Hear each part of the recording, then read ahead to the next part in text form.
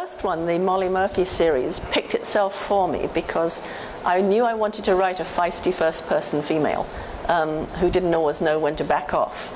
And I didn't know when to set her until I went to Ellis Island. And I went to Ellis Island and I was unprepared for how emotionally overcome I was there. And I knew I just had to write about Ellis Island, so Molly became an immigrant who had fled to Ellis Island. With the Royal Spinist series, I wanted to write a completely unlikely sleuth. And I thought, well, how about if she was royal, but she was penniless? And so it had to be late enough that she could be allowed out without a chaperone, etc. And the 30s really appealed to me because they're such an interesting period, because you're sandwiched between two world wars that completely destroyed everything, and yet some of life is still going on. You look at Downton Abbey, they still have their servants, they still... P.G. Wodehouse, Bertie Wooster still has his weekends in the country. So it's an interesting contrast of the Great Depression and yet people who are playing as if there's no tomorrow.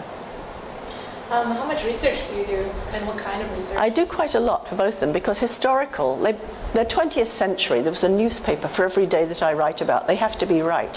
So for the Molly Murphy ones, I go to New York, I walk around Molly's streets, I see how long it takes to get from one to the other. I have a huge collection of photographs, because this was the age of the Brownie camera, and so I can virtually find a photo of any street in New York I want to at Molly's time.